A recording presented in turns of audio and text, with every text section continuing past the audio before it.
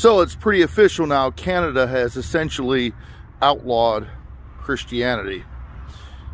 If you are found guilty of performing conversion therapy, 5 years in prison.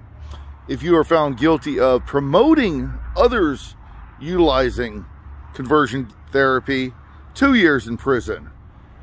Now, did you read the law? I read it. It says that if you practice, if you service or treat any of the following conditions, and then it lists like basically stopping people from being cisgender, limiting people's gender identity and gender expression. But it also says if you try to teach someone to repress non-heterosexual activities. Yeah, that's tricky, right? That law is so darn vague. So if a heterosexual goes to a preacher for sex addiction counseling, not conversion therapy. But if a homosexual goes to a preacher and says, hey, I'm convicted by the word of God, I have these desires that I know are not glorifying to God, what can I do to stop? And if the preacher counsels them, treats, or practices his faith, and encourages that person to abstain or repent, boom, you're guilty of conversion therapy.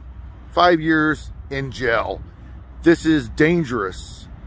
Even if you're not a believer, you have to see the danger in this. I'm opposed to conversion therapy in the regards if it's done like Clockwork Orange, right? You're foisting your beliefs on someone else and making them change when they're unwilling to do so.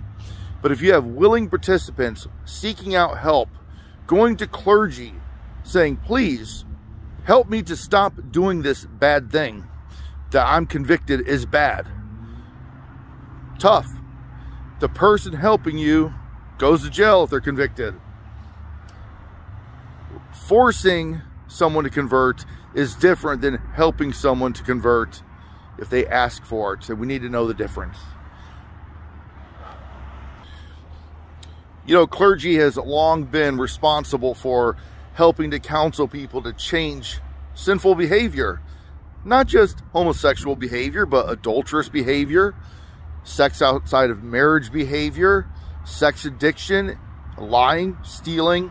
That's the job of the church, to teach.